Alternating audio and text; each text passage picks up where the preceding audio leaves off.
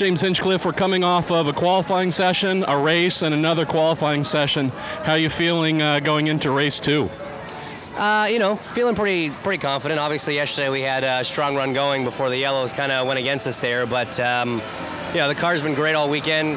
Hoping for a little bit more in qualifying. We lost a little bit of that pace, which is too bad because we know passing here is tough, and there's obviously a lot of quick guys up there. So we'll see. I mean, physically feeling good. Fighting a bit of a cold, which is a bad weekend to have that, but it's all good, man. We're just hoping for a good race this afternoon.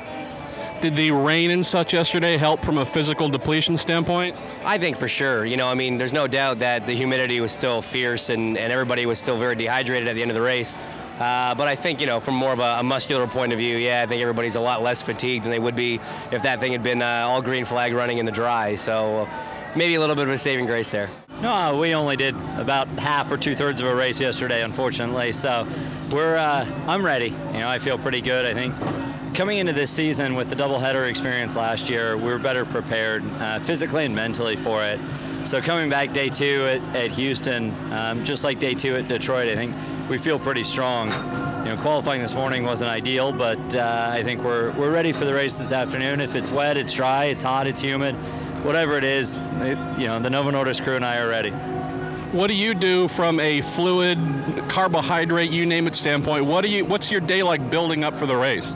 Oh, it's as much as you can get, fluids, and then making sure you replenish the calories you burn in race 1. So it's getting good, high-quality food, making sure that you get those calories in, and the right balance between carbs and proteins, and a little bit of fat as well. Well, obviously, this weather it's nothing similar to what I used to, what I have in Moscow, but you need to prepare yourself for every situation you're gonna be in these races up here, and of course I've been training a lot, so it's I'm not gonna say it's easy, but it's the same for everybody, and it's just important to spend your time in the gym between the races.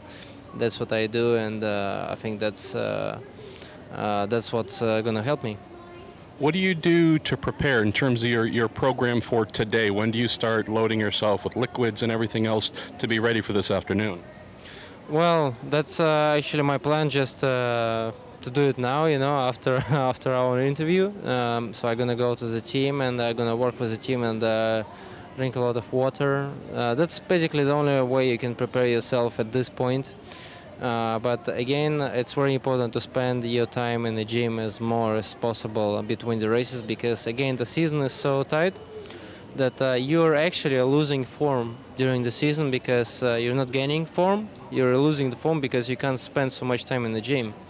So you need to spend as much time as you can between, and that's the only thing gonna help you.